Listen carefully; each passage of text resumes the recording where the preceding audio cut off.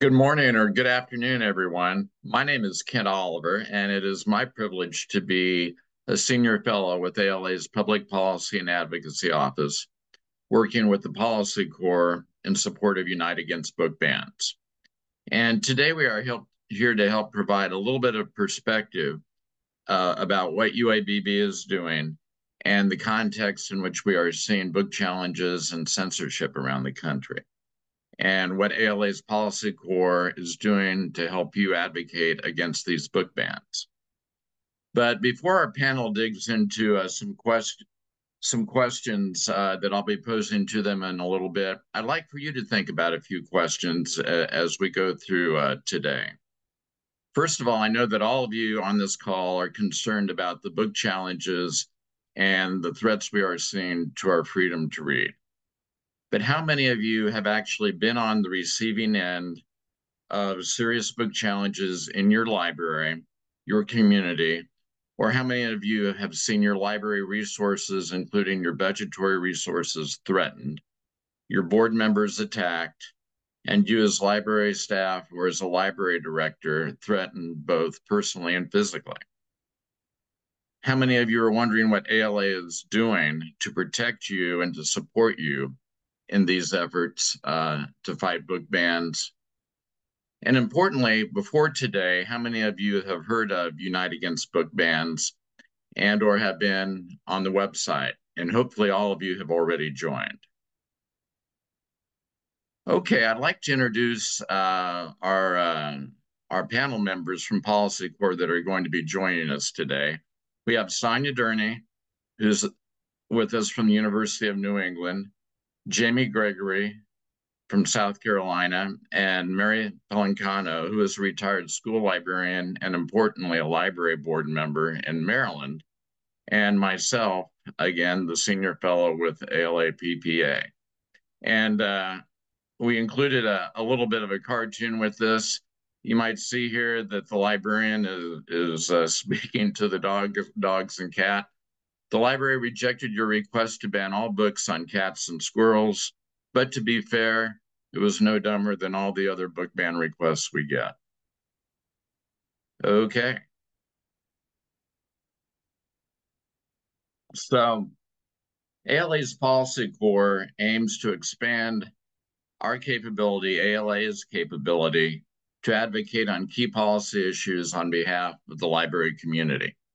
And the Corps builds on the Policy Revolution initiative that was launched by former ALA President Jim Neal from 2017 to 2018. And participants in the Corps focus on key issues that are important to libraries and librarians. And the cadre that is working with Unite Against Book Bans numbers about 25, and this number continues to expand. And the members that join this are selected and recruited, and they're certainly dedicated to what we are doing in this space. The purpose of the cadre is to develop and implement a strategic plan of advocacy, leveraging members of the Policy Corps, as we are focused on countering the proliferation of book bans and book challenges in the United States.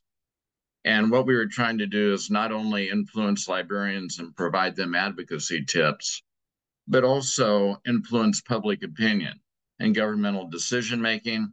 We want to support local libraries and librarians and reinforce library values around the freedom to read and the constitutional protections that we all should be enjoying. But the focus of the work is really on the idea that we need to spread the word about the danger of book bans and book challenges. And we want folks, not just librarians, but members of the community, to sign up for Unite Against Book Bans.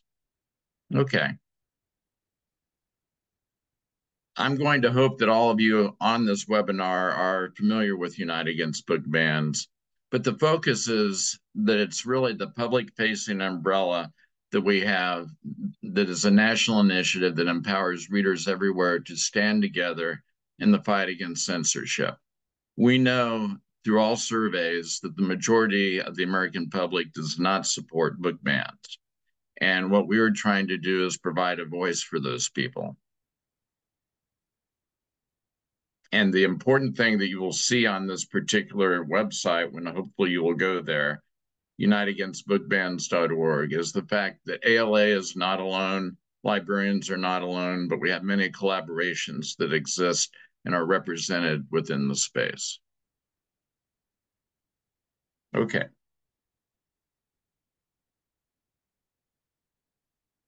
This is one of my favorite slides that we provide when we're talking about book bans and book challenges. I know you've heard that ALA and the American public is experiencing a culture war generated by our political partisanship and societal differences that we see in the country today. We are in a nation that is literally divided over important issues in K through 12 education, including which books students should be able to read. This has spilled over into public libraries and academic libraries as well. There's opposition to materials on subjects that range from sexual conduct, LGBTQIA+, an emphasis on social justice, critical race theory, anti-police, to using racial slurs, anti-Semitism, and promoting a religious viewpoint. So if you would just take a second to look at this slide and see what's represented on the slide. If you're a librarian looking at it, you know that if your collection were to suddenly not have any books or materials that deal with the subjects that are represented here, if you had any collection at all, it would be a very vanilla one and a very uninteresting one. I also think it's important to consider when you're looking at this slide, the idea that as we talk about a culture war in this country, the books really are not the targets necessarily of what we are experiencing. The targets are the ideas that are represented on this slide. Okay.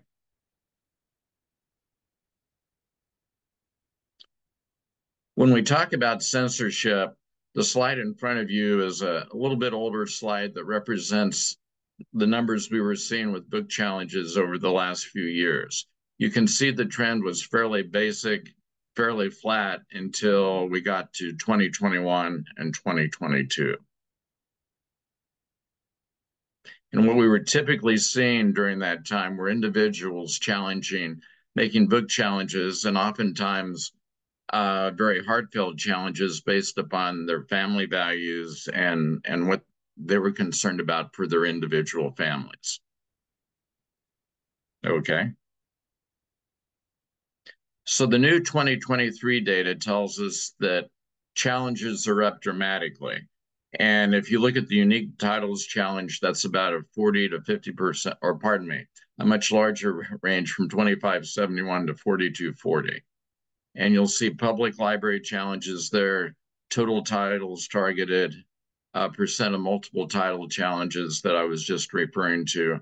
Everything is on the increase. And what we know now is that what we are facing are book challenges in libraries that are not by individual parents or families or people in the community, but by organized groups that are attacking libraries. And they typically challenge books 50 to 100 titles at a time, as opposed to a handful that their family might be concerned about. The other thing we know about these numbers is that about 30% of all book challenges are reported to ALA.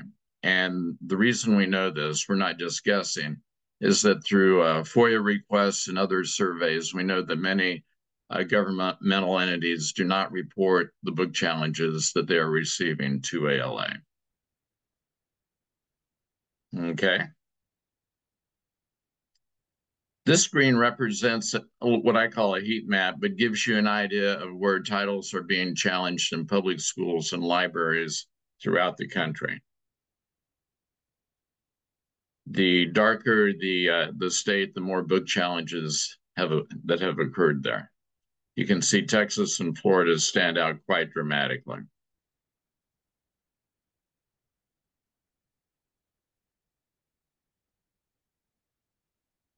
Everybody is probably looking to find their state there. Okay. So along with this, we've seen state censorship legislation and regulation attempts going up to provide an atmosphere that does not support the freedom to read or your First Amendment rights. And we've seen state legislatures removing legal defenses to obscenity prosecution, putting bans on the acquisition or distribution of sexualized content, including LGBTQIA+ materials and authors, private rights of action, restriction on regulation of digital resources, use of administrative regulations to remove or restrict disfavored information, the erosion of minors' rights, access and privacy, and minors have the First Amendment rights as well, and deprofessionalization of librarianship.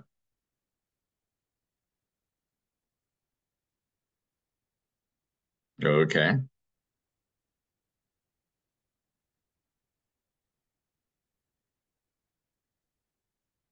Let's move on to the next slide.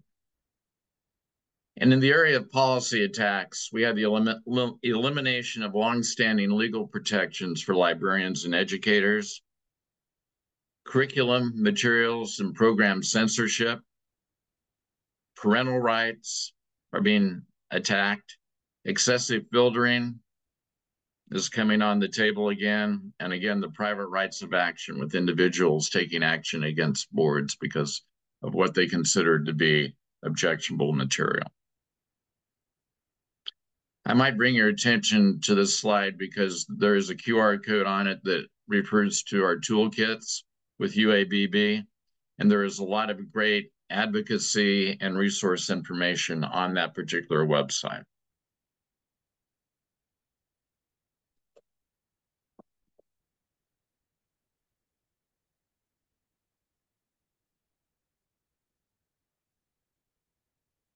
Okay. So now we are to our panelists. I've given you a little basic information for you to think about. But we have Jamie and Mary and Sonia with us today. And I tell you, these folks are so knowledgeable. They've all been working in this space for over a year now. They've been researching, they've been training, they've been following trends, they've been out making presentations. So I have a few questions for you guys, and I'll warn you, Jamie, I'm going to let you take this one first, and then you can just kind of work around it with the group. So you've been working in this space, and I'm going to say intentionally, for over a year now, is in the Policy Corps Cadre. And we actively interact with our colleagues and the public on a very regular basis. How do you view generally what is happening and prioritize the real threats that we are facing as librarians? Well, thank you. First of all, thank you for having me here. And I'm excited to talk to everybody today. It is difficult for school librarians in the South, especially, to prioritize what's going on. And so what we're doing through our state organization of school librarians is we're making sure that we are partners with many other organizations in our state that are not generally made up of librarians, but also have goals of anti-censorship. And so we can support each other, and often our goals overlap. So as you've said, it's not even always about specific titles being censored. It's the ideas in books and the very different types of people that make up our society and why we value that in America. And so that's why it's important for all of our organizations to come together, to work together and support each other, because ultimately what happens in one profession can affect another, even if you might not think so at first. So when we talk to each other, it's really important for us to not necessarily listen to what's being reported in the media, but go to the actual people themselves who are being affected and ask them, what is actually happening to you? What are the effects that you're seeing? What are the people in your organizations going through? And that's one way to prioritize, to work together and share what's actually happening, so then you can develop strategies from there.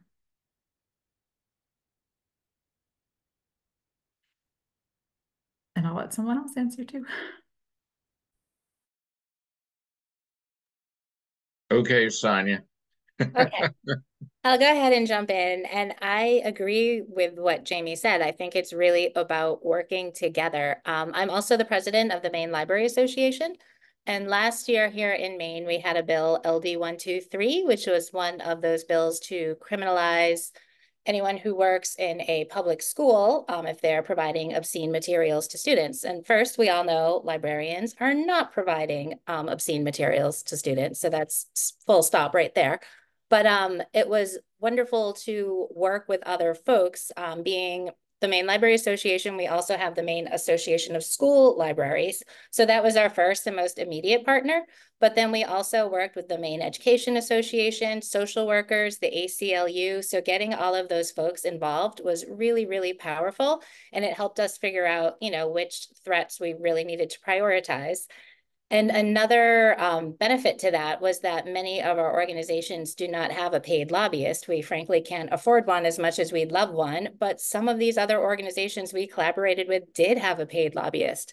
And that person was really able to help us look at what was coming at us, how they knew a lot of the behind the scenes conversations happening at the State House that we didn't have access to. So having this coalition in place was so powerful. Thankfully, that bill did not pass. It was basically a copycat bill of another bill from 2019 that was almost the same with a little twist on it. So we'll see what they come back with next year, but it's really wonderful to know we have this team in place. We all have an email thread going. So whenever anything comes up around the topic of censorship, we have each other basically on speed dial, and that makes the work so much easier.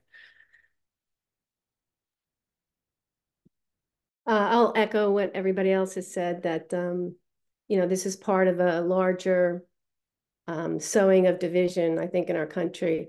And it's about ideas, not so much the books themselves, but the ideas and the people that are represented in the books. And at the end of the day, it's people first. So we're not here to defend books. We're here to defend people and their right to self-expression.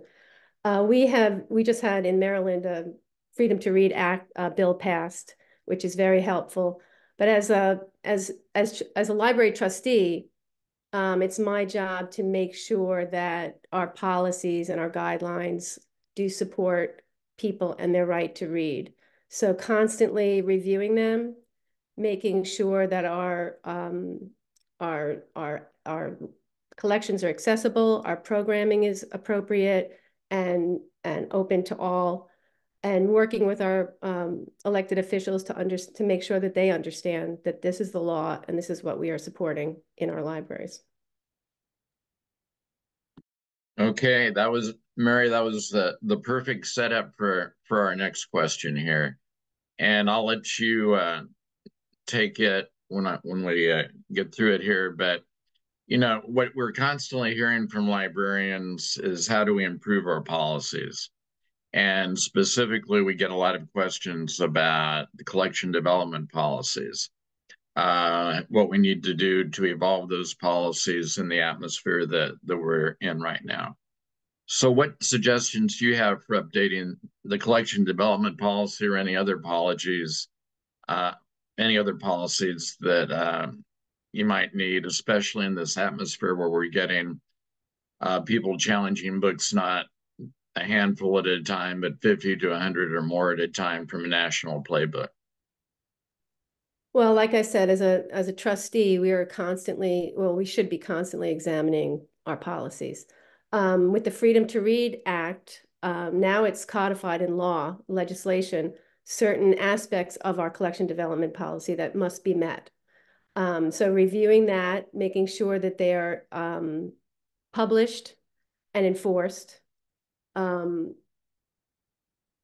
Keeping the Freedom to Read Act, the Freedom to Read Statement by the ALA, and the Right to Read Library Bill of Rights. Keeping them all front and center while we're developing these policies is very helpful and important. The request for a reconsideration policy should be examined so that there are rules about who can submit a reconsideration request. People with standing, you have to have a library card. You have to have a child in the school district. You can only fill out one form per title. That you have to state who you represent if you're not an individual. If you're not representing yourself, if you're representing an organization, you have to state that. The Miller test should be people should be made aware of what the criteria are for the Miller test. And that should be used as a framework to write a reconsideration policy. It should be front and foremost. And I think if you have those tools in place, you have an ironclad policy that can be a level, a layer of protection, and really be used as a shield against some of these, reckless book bans of, hundreds of titles.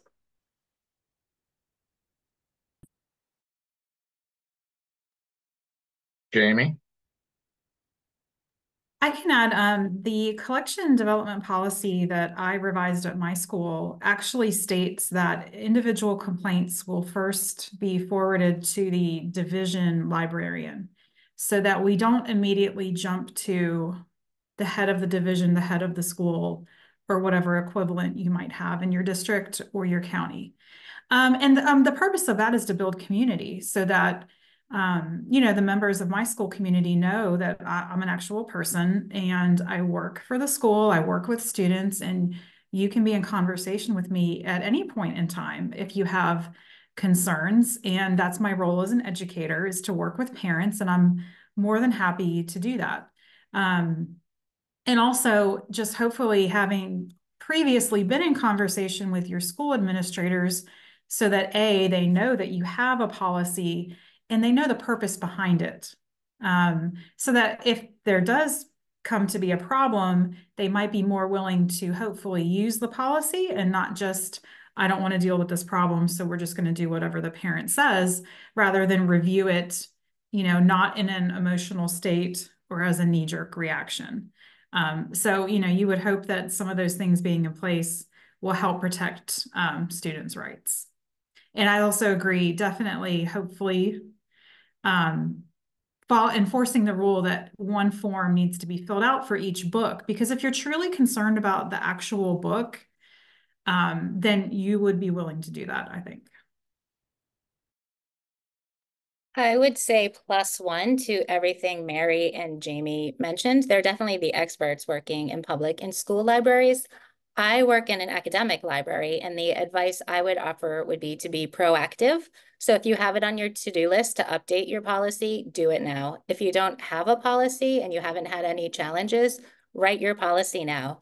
In higher ed, we're not really seeing book censorship issues. We are seeing free speech on campus issues, certainly, and oversight over what's being taught in the classroom that fringes definitely on censorship, but we're not seeing book censorship. But nonetheless, we went through our collection development policy and have a form for reconsideration just in case it happens. We are ready and we have our policy in place, and it's clearly available on our website. And I'm reassured after hearing Mary and Jamie talk about what things to include in there that I feel we have a pretty good policy in place. So we're ready if it happens.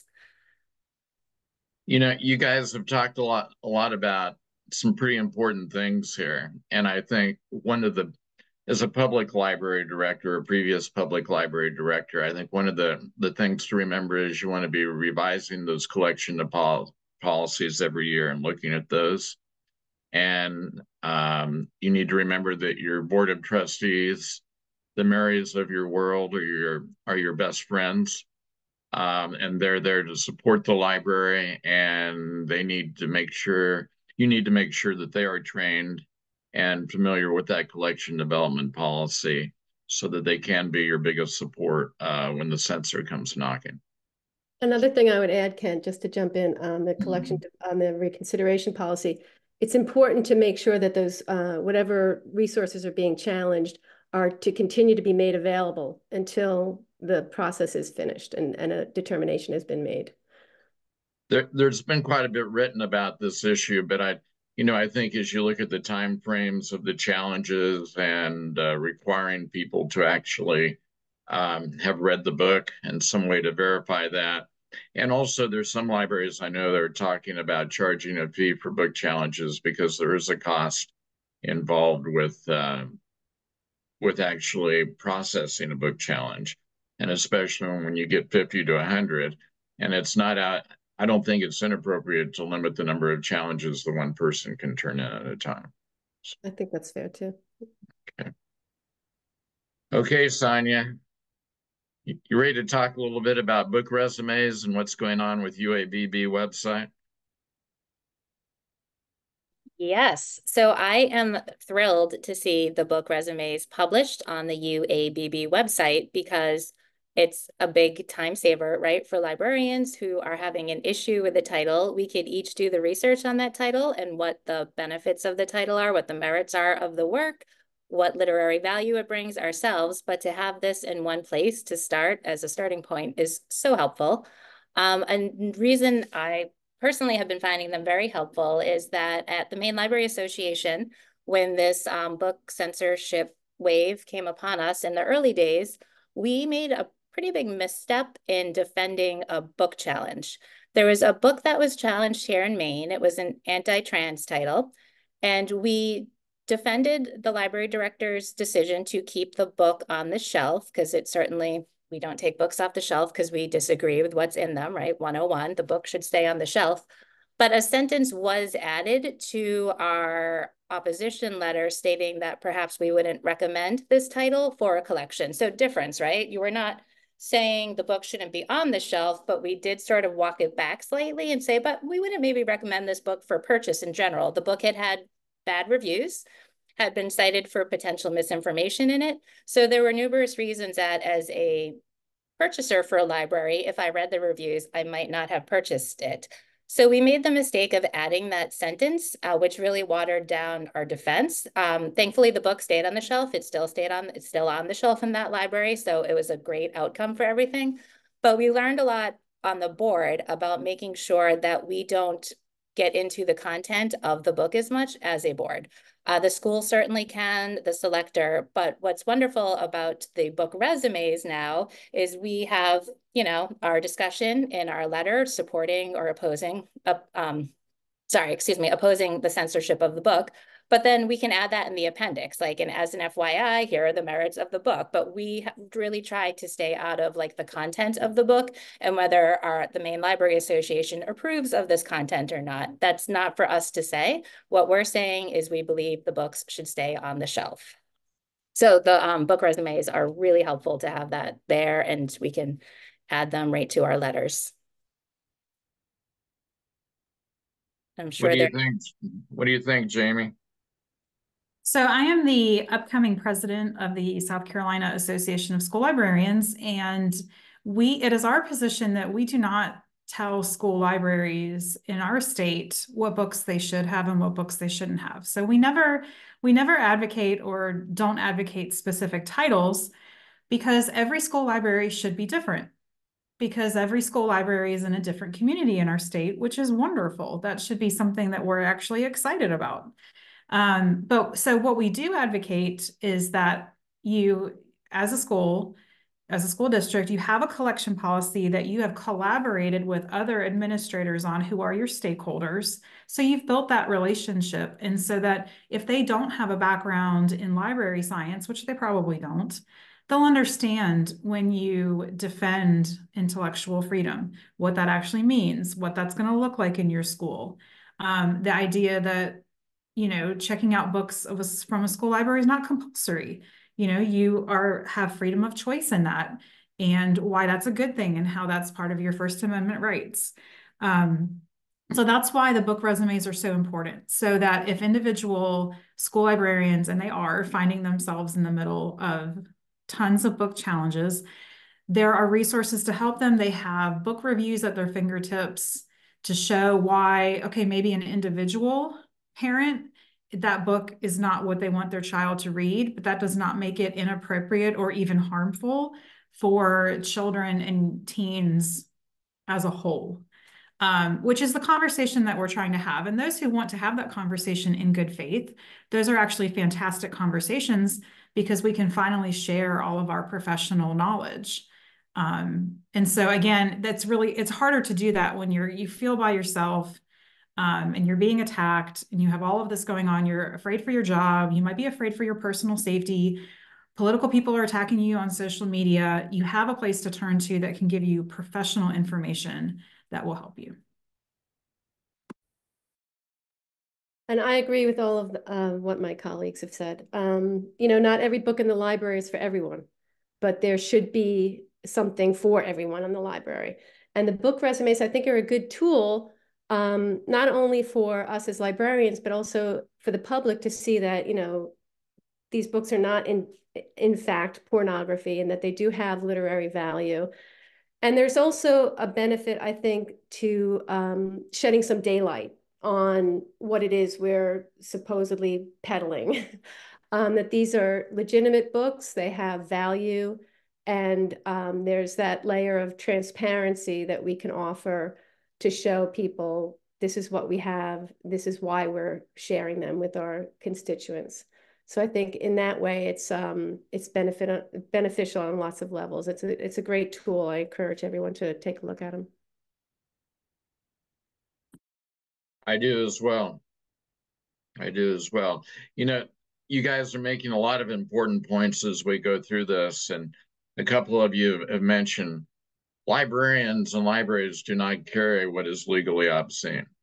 It just isn't out there, and the fact that they are accused of that, and that's why it's so important that we have these book resumes as a tool, so that we have something documented. So as these groups go around the country challenging us, we're not recreating the wheel in how many thousands of libraries. Okay. UABB has established partnerships with organizations across the country, and we're working, who are working to support intellectual freedom. And I hope representatives from those folks are on this call today. I believe they are. But how can we, as local advocates, leverage the partnerships in our local communities that support our work? Anybody want to jump in on this? I can jump in on that. The Board of Trustees should be first and foremost the biggest advocate in your community for the library system. I mean, that's our primary job. We can cultivate relationships through different channels, school systems, chambers of commerce, the business community, developing relationships with our elected officials. These are all ways that we can grow the library, grow the library's presence and reputation in the community, so that there's that very strong support among our constituents, so that when the book challenge does come into our neighborhood, we are prepared with strong allies and advocates in our community. I think that that's a great place to start, and I think it's an important role that directors and trustees have, particularly with relationships with our elected officials. They're the ones that hold the purse strings, and they're the ones who people go to when they have a problem. Inviting our council members into the library, going for legislative day to the state capitol, lobbying for legislation, lobbying for rules, asking for money, and then thanking people when they give us the money and the support, showing up in good times and in bad. I think those are really, it's important to have that front-facing piece of the library out there in good times and in bad.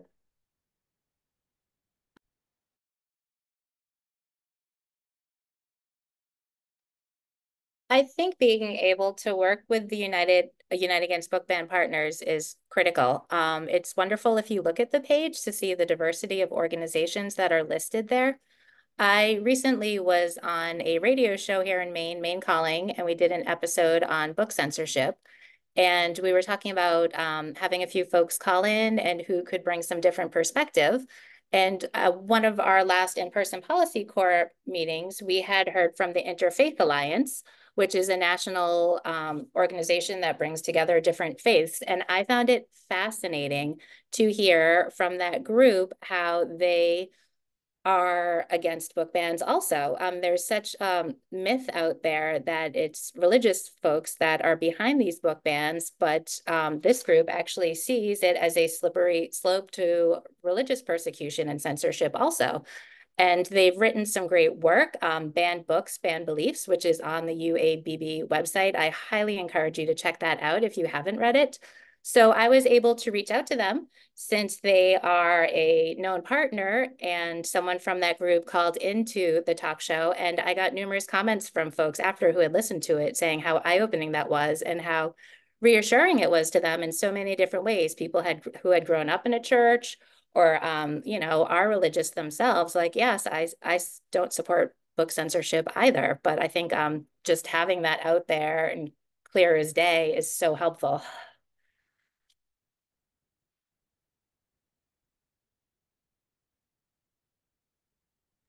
And I would add, I think it's really important to have a place where you can have one message come from. So when you're working with a variety of organizations who maybe, you know, they don't have the library background, they know, you know, kind of our terminology and where we're coming from and our foundational ethics. So having the materials is just so helpful for that reason too.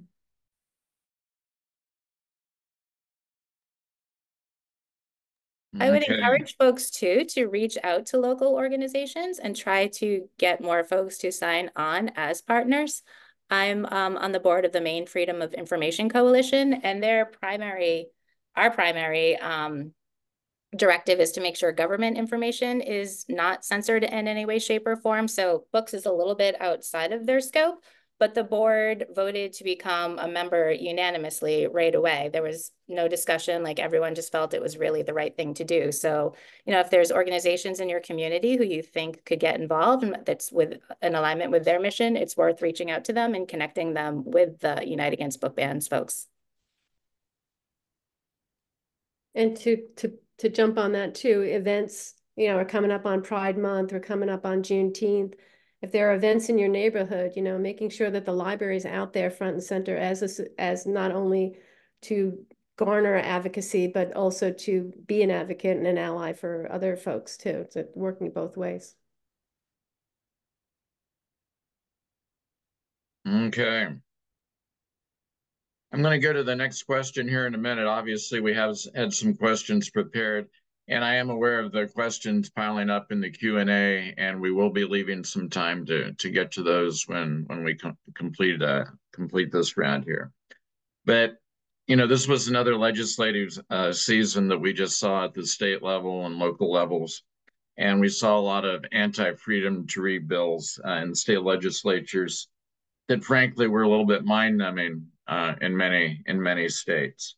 And we know that 2024 is an election year.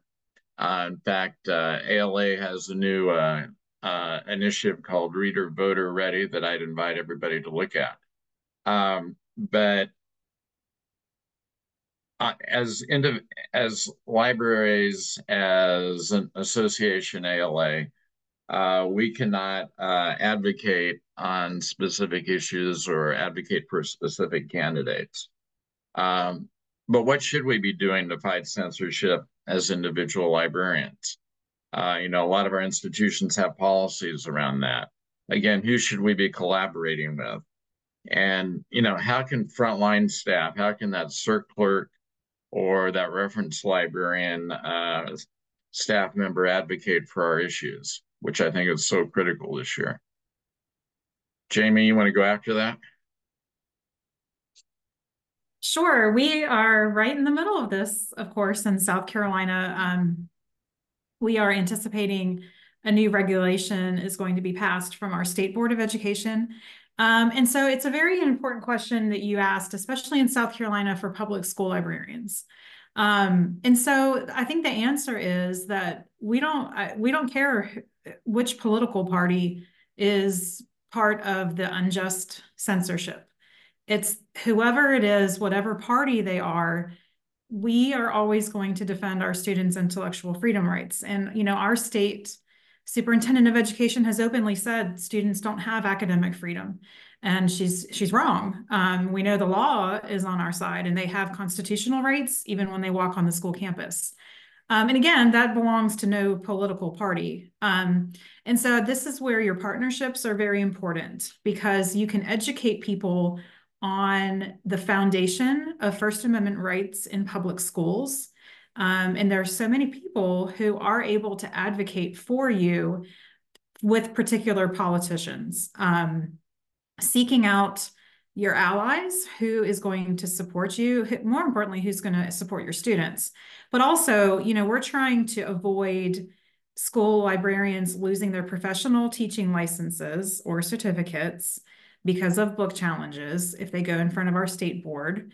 We don't have the kind of legislation that would put public school librarians in jail or fine them, but that certainly has not been the case everywhere in our country. So again, it's not that we are not focusing on a particular political party. Whoever is trying to unconstitutionally restrict our students' rights and our own, that directly falls in our line of work. And so we work to educate the public about why we do what we do, that we have rights and that students have rights, and that's not a form of indoctrination. Those are just the rights that they enjoy when they live every day in this country by the Constitution. We believe that every day we live here. So I think that's really important. And the people who are in favor of censoring books, they gaslight us continually, and they misrepresent us on purpose. But we stick with our message because we are following the law, we are protecting our students' rights. And again, it doesn't matter what political party you're part of to do that.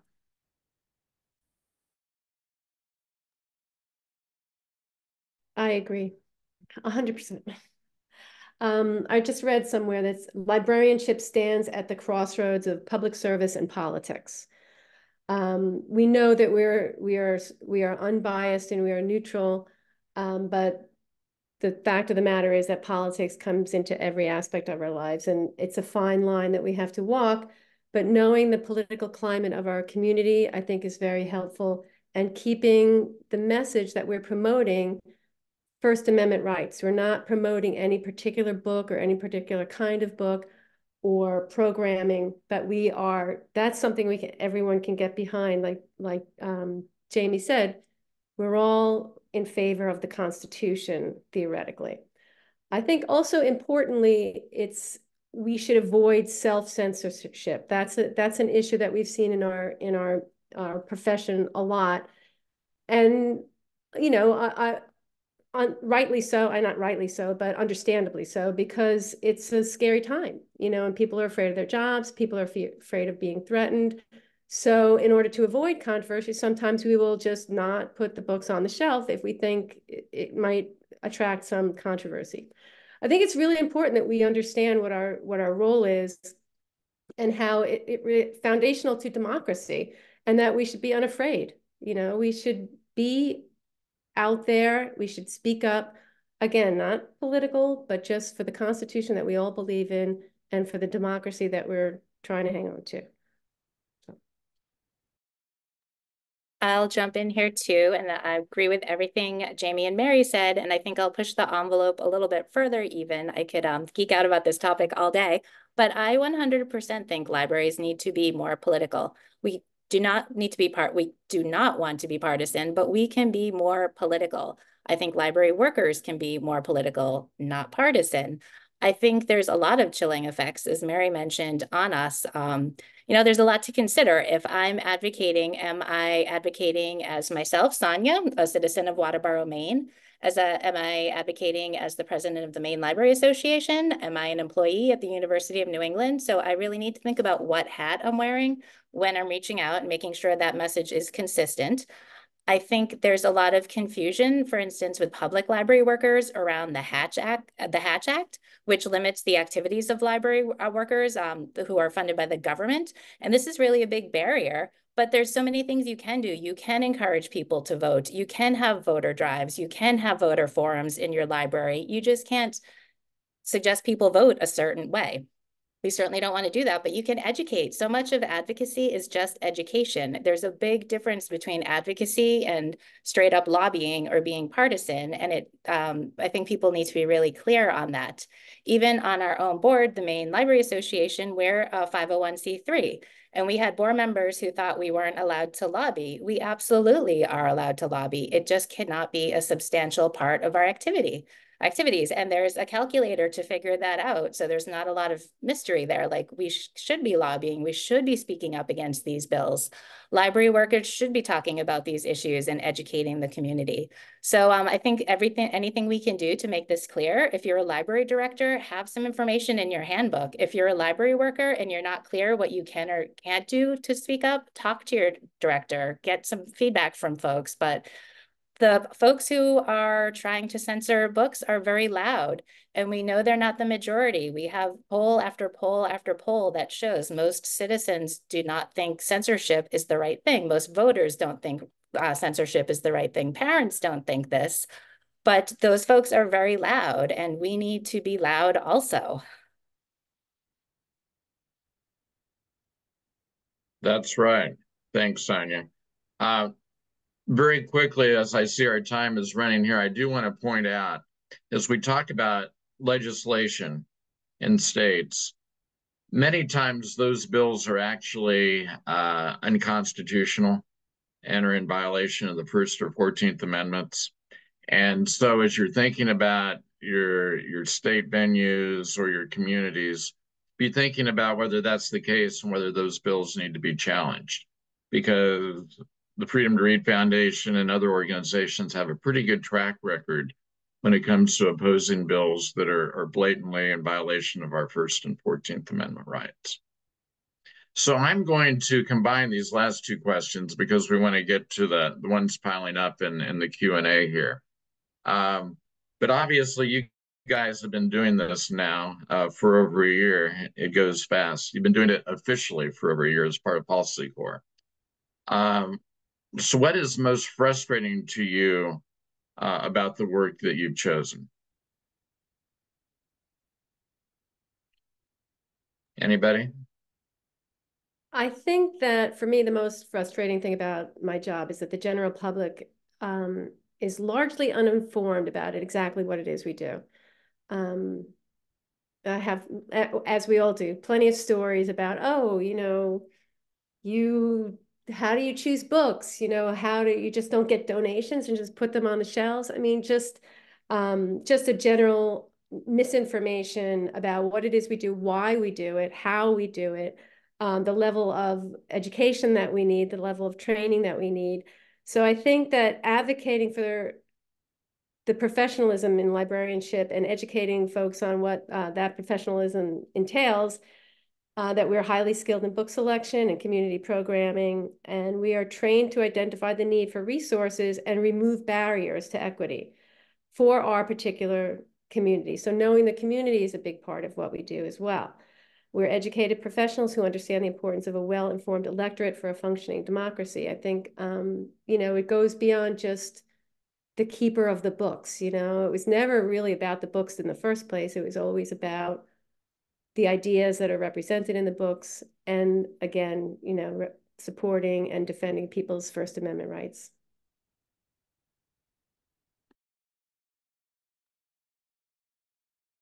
Oh, I struggled with the mute button. For me, it's just really disturbing human behavior that there are people in our local communities who are willing to stalk and just post disgusting things on social media. I've gone through this. I'm pretty sure Amanda Jones is on here.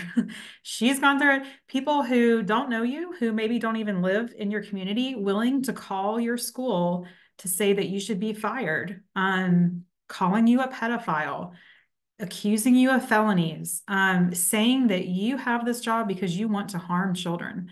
That's been really disturbing. That's been a lot. And so I know we try to remind ourselves that those people are in the minority, but as you all have already said, they are very vocal. And all it takes is one person to believe that disinformation for your whole life to fall apart. And they want that. And the fact that they want that and don't care how that harms you. So that is frustrating in one word. I think, Kent, your question was what's most frustrating about our career as a librarianship. So I would say misinformation broadly. When we're speaking about book censorship, though, misinformation about book censorship, there's that narrative that we're trying to protect children or protect societal norms, when really what's happening when we're censoring books is we're suppressing diverse voices and perspectives. So we're not protecting children. We're actually shielding them from being able to understand these complex issues and understand so much about society in a better way. So we're not protecting our children by censoring books. So what gives you hope? Sonia, I'll let you start. My colleagues, all of you, library workers, the folks here on the screen, the folks in the Policy Corps.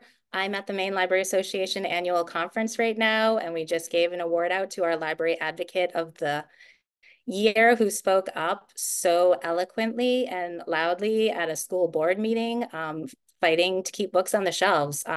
Librarians give me hope. For me, it's young people I work with. They just growing up with technology, they know the world and they know so many different types of people, and they understand why that is what we need in society, and that how that's part of the First Amendment and the Constitution and all of the things that we live by. And I really think it's part of who they are. I agree 100%, Jamie. It's the young people. They have a sensitivity to each other and a support for each other that we can all learn from. And we see that the Girl Scout in Hanover County and the kids in Caroline County who rejected efforts to censor what they were doing. So my hope lies in these youngsters and this next generation, because they're the ones that are being affected. And they're the ones that are speaking up. So I think that's a really good sign. Well, I'm going to jump in on this one. I think the fact that our colleagues are paying attention and they're starting to advocate and fight against this. And why you mentioned earlier, the fact that a lot of people aren't even aware that this is going on. My experience has been that as people become aware that it is going on, that they become engaged and concerned. And they want to fight against it, and they're going to fight against it at the ballot box. So, well, I'm going to go to some questions here. And I'm just going to throw those out. And whoever wants to take those, would you just jump in? Let's go here. And before I do that, we do have a number of resources on these screens. We have some ALA resources that are going to be showing up. And we also have some great resources from some of our partners at UABB. And I do want to do a shout out to those partners that are on the call and that are on the website. This is an American issue. It's a democracy issue. So as we talk about book bans and book challenges, we can't do it alone as librarians. And we really need to have everybody engaged. And so thank you for all those partners that have joined us. And we hope that you'll reach out to your colleagues and have them become part of Unite Against Book Bans. So the first question I had way back at 12:30 was, although library board members should be our friends, what do you do when a book banner has been appointed to the board? Anybody want to jump in on that? Well, I can speak a little bit about that. That's been something that I've been looking into. Boards are selected in different ways in different places. When I was in Loudoun County, Virginia, it was appointed. The Library Board of Trustees was appointed by the local county council. And in Talbot County, Maryland, the library board appoints their own colleagues on the board. So I think other places they might be elected, So I think it really depends on how the trustees are appointed or get on the board, and then what the policy is to have them removed, or what kind of vetting process is involved.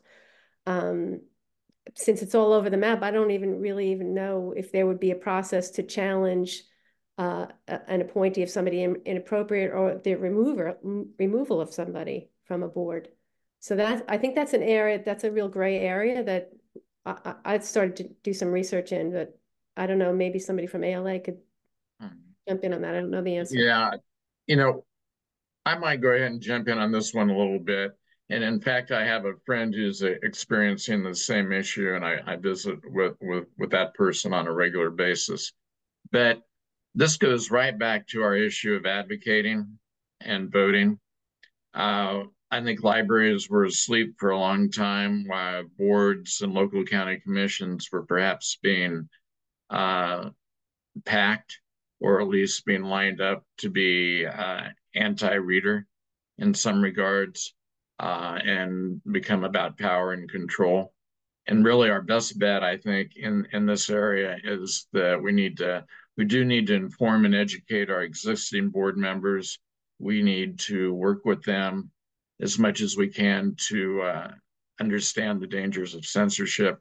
We need to individually advocate for commissioners and board members who can support us within reason, within our positions. But it's a process, and it's not something that changes overnight. And you have to be able to work with the system in order to turn it around.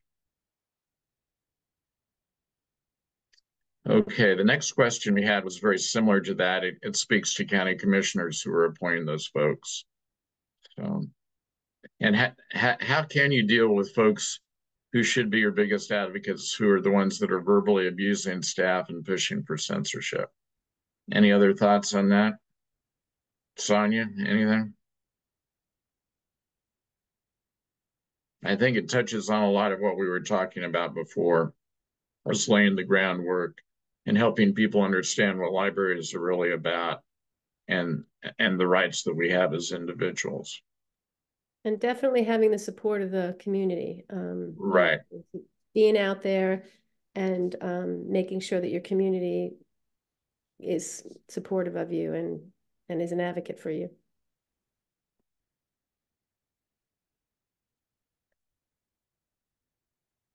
Okay, here's one. Can you talk about the work about specific divisions of ALA, such as ALSC, YALSA, graphic novels, comic roundtables, etc., are doing to support this important work, or how you've worked with them?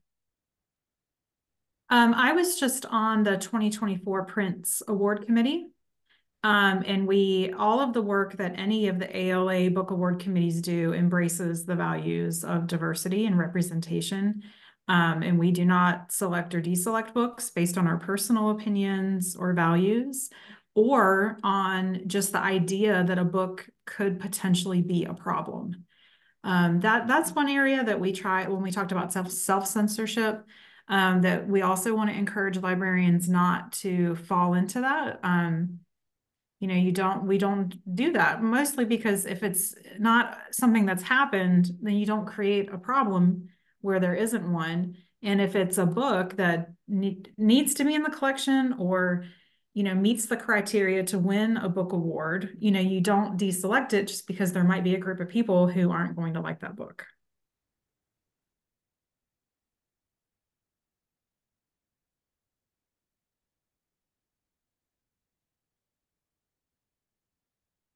Okay, this is an interesting question from Sharon. I have a question, if there's time. How do we fight banning when it's coming from a superintendent who isn't following policy and he has the school board majority behind him? It feels hopeless. It can be your friend there. Everybody can wait on this one. I was going to jump in on this one too, so go ahead, Mary. The media can be your friend on this one. Letters to the editor, letters to the superintendent, the school board, just getting the word out that this is happening. I mean, public outrage could be your friend.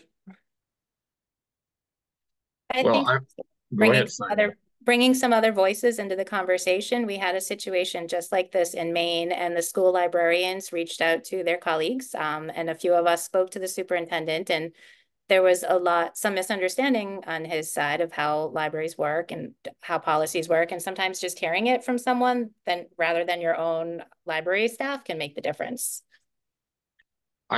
If you have a school system or a library board that has adopted a specific book challenge policy or other policies regarding books, and they're not following those policies and the processes, it is actually a situation where they can be challenged in court. It is actually illegal for them not to follow their own policies. So there's an opportunity there if it comes to it to take action. So.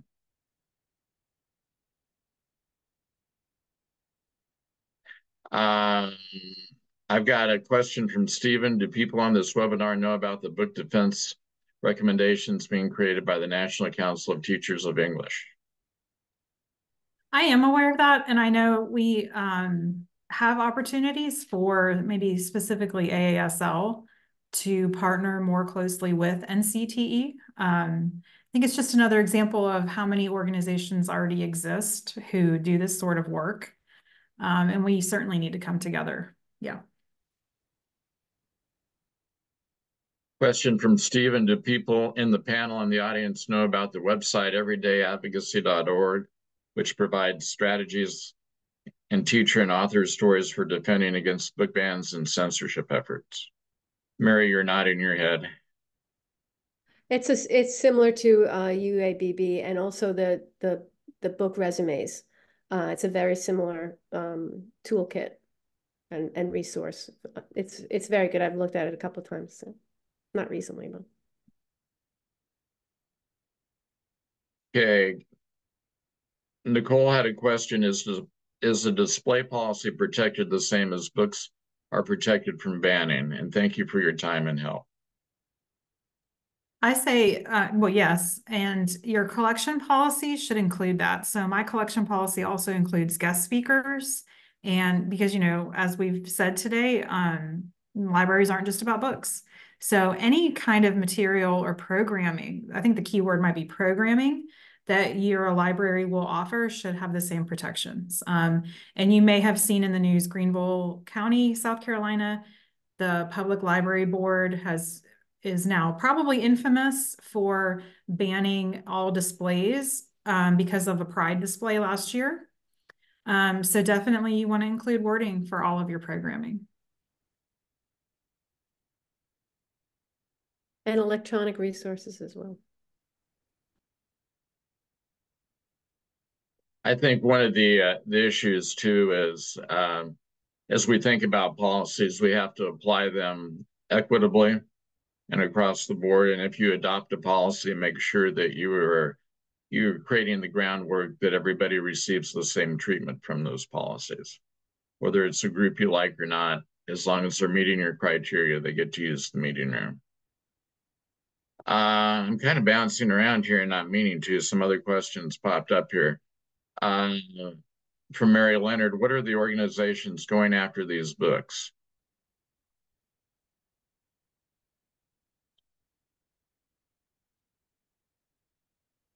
Mary, you're smiling. I mean, There's lots.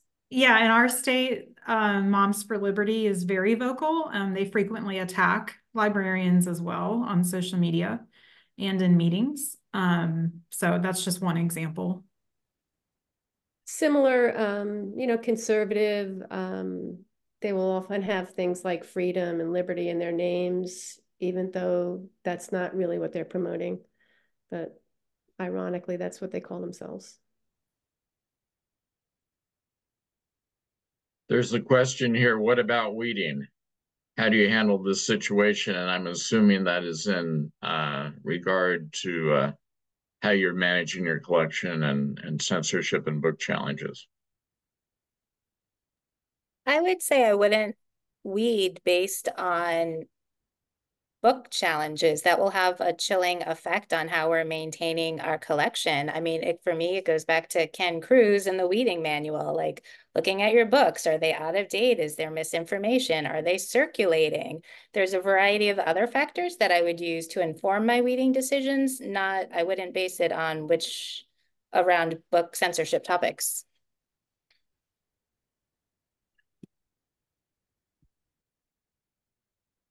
Sorry, here I'm trying to sort through these questions so we're not duplicating on them. We're actually past our time, but I think we have a few more minutes that we can go. Where have you seen young people speaking up? I'd love to see that. That's a question from Lisa.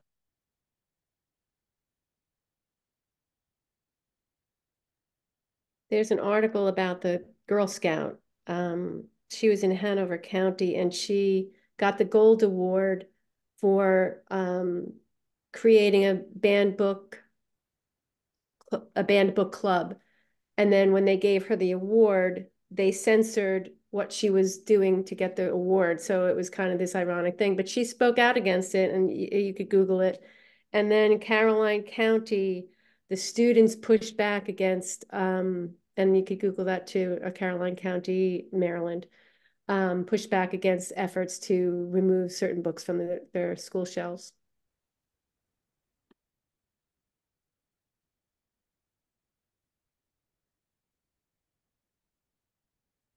Somebody's asking about how we locate the information recommendations being created by the National Council of Teachers of English.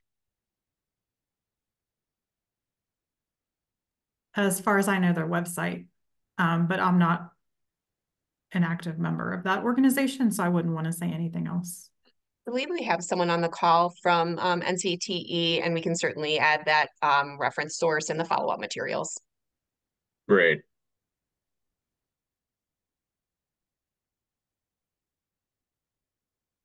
We have a couple of questions, one from Kara and one from Nicole, about library boards and bad library boards and stacked library boards with extremely conservative folks. It seems like we've covered that, but I don't really know how you address that short of education and advocacy and at the ballot box. Any other thoughts on that? Only that I think it is, like I said before, a gray area, and it could be a loophole for efforts, nefarious forces. And I think it's definitely something maybe that we should look at maybe in the Policy Corps. We have very active groups in Greenville County, PFLAG and various organizations like that, who they go to all of the meetings and they speak up and they say, you say that you're only banning or removing information that's sexually explicit, but here's the actual list of books you've removed or the displays you don't like that don't have sexually explicit material. So that's going to lead one to think that you just don't want my experience represented, which is not what we do in libraries, very, very clearly against everything we do and your constitutional rights. So I think having those groups is really, really important because they can put a face to the story and it's not just some abstract content, like, oh, of course there shouldn't be anything sexually explicit. Well, of course not. But if that's obviously not what you're doing. So I think it's important too that we put book challenges and censorship again in the perspective of protecting our democracy and that it's not a partisan issue. And I think in some regards it's been unfairly painted as a partisan issue because it is just not a red or a blue position. It is a position of a group of people that perhaps don't really understand what we're about. And I think that's critical to think about as we go through this. Well, it is about 10 after 1, and I would like to thank everybody who joined us on this webinar today. Lainey, maybe you could put up those resource slides very quickly again. Or maybe not. There we go. These are Unite Against Book Ban resources and ALA resources that we hope you'll take time to visit. The book resumes link is there. The voter pledge is there. The toolkits for UABB are there as well. And then from our partners, first book, Study of Positive Impact of Diverse Books. Interfaith Alliances Information, they're a great collaborator and partner. ALA Adverse Library Legislation Tracker. ACLU information, which is always helpful. And CRT tracking as well. I'd like to thank everybody who joined us today. I'd like to thank our panelists. They put a lot of time and effort into this, as well as doing their day job. And we can't underestimate the value that you guys bring to this. And I'd like to thank Lainey and the OIF staff and UABB staff who helped us out as well. You guys are always great to work with, and we appreciate it. And you're doing a tough job 24 hours a day as we fight this thing. So thank you all for being with us today, and join UABB. Thank you.